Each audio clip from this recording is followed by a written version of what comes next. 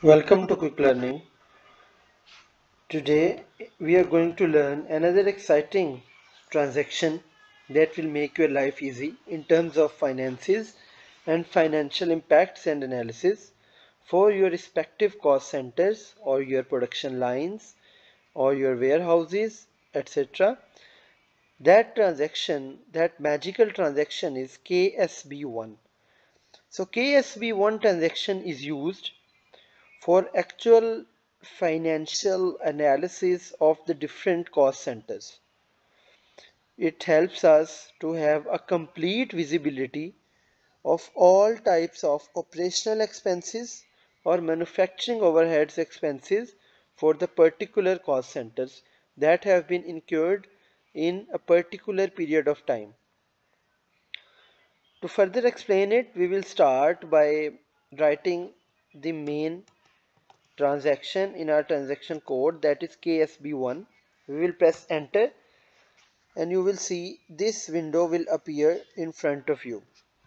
So this is not a very large selection options, but it's very much enough for us to have a complete visibility of the data. So we will start by discussing each item one by one. First of all, the main thing is controlling area. For which controlling area or which country or plant you are going to execute this transaction.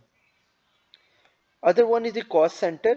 If we have a particular cost center or a range of cost centers, we can just write the cost centers here. The next one is cost center group. If we have particular group number or group name of the cost center, we will write here.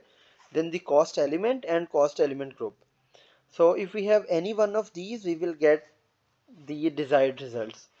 The next is the posting data. For how much period of time you are going to get the data of the costs, of the actual costs that are incurred against these cost centers. Next is the layout. You can have any layout which are available in your system.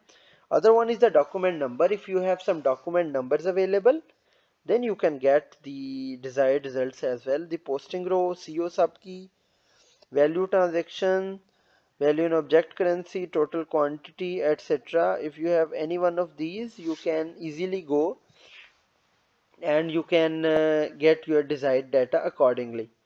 So here you can see I have, let me repeat it again for your convenience. For the controlling area, for example, I don't know what is my controlling area. I will just press and click. I will click on that mirror lens, and now it will show me what controlling areas are available. So I can select any of these as per my recommendation or requirement.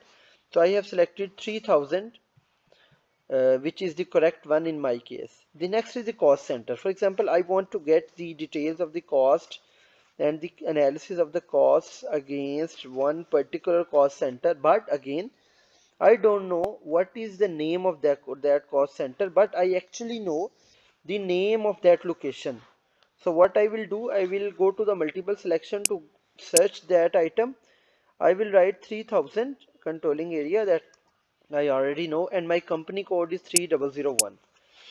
So when I have done that, these that per list of cost centers have appeared in front of me, and then I have to select the relevant cost center as per my actual need. So I will start putting filter in such a way that my this is cost enter area is 3000, country code is 3001, and then for person responsible, these are the different type of departments. I have to select production in these. So I will go down and down and down. There's the finance, external affairs, sales, and transportation, marketing, and now you can see production has come. So in production I have to further go to line 6, the PETKHS line 6. So I will scroll down now carefully for my desired data, and now you can see here this one, which L06 PETKHS, this is my required cost center that I want to analyze.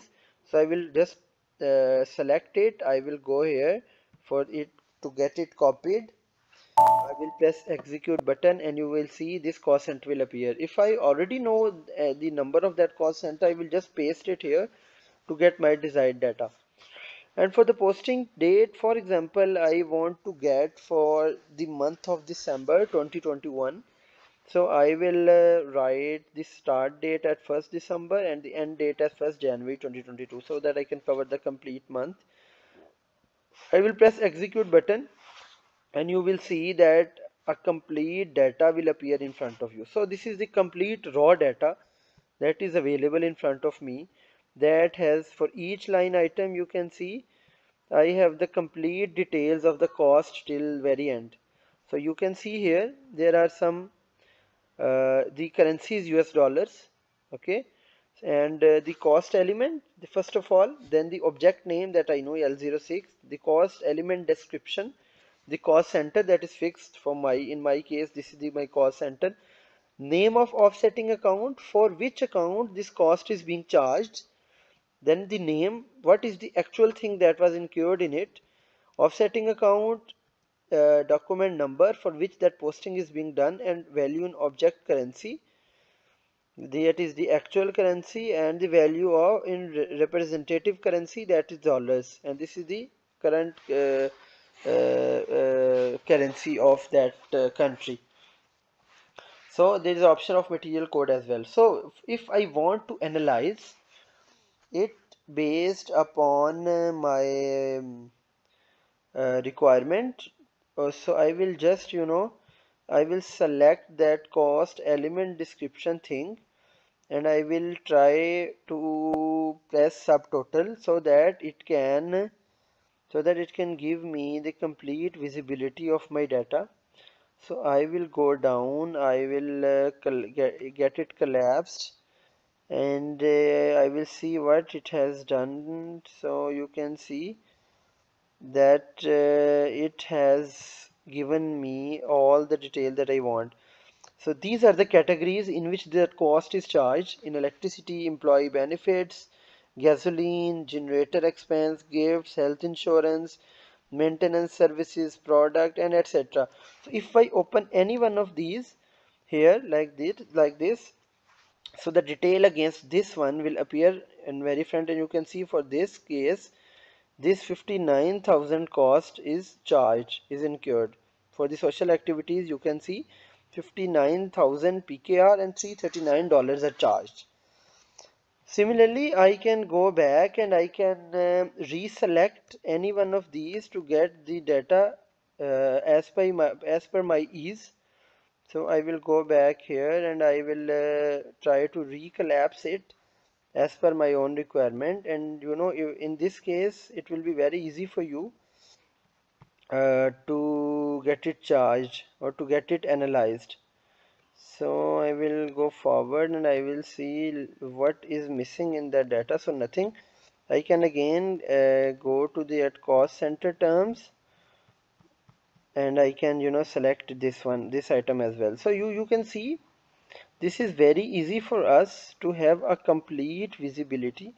So this is the CO object name. I will try to apply my filter here in this way because these are the main heads in which I want to analyze my data. So I will come down here and I will press collapse spectrum. So you can see these are the main 6 to 7 heads in which this cost is charged.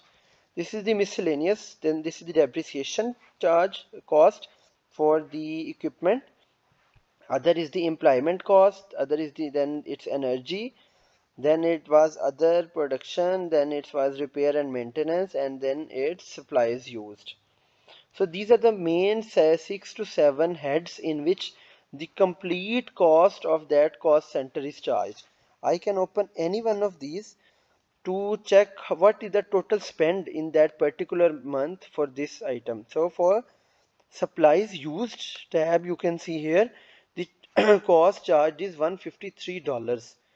So for this is the charge cost that is charged against this head. Similarly, if I go to energy, here I have selected this one, I can see that for energy $24,000 are charged against energy. and this is the detail of each of these single transactions.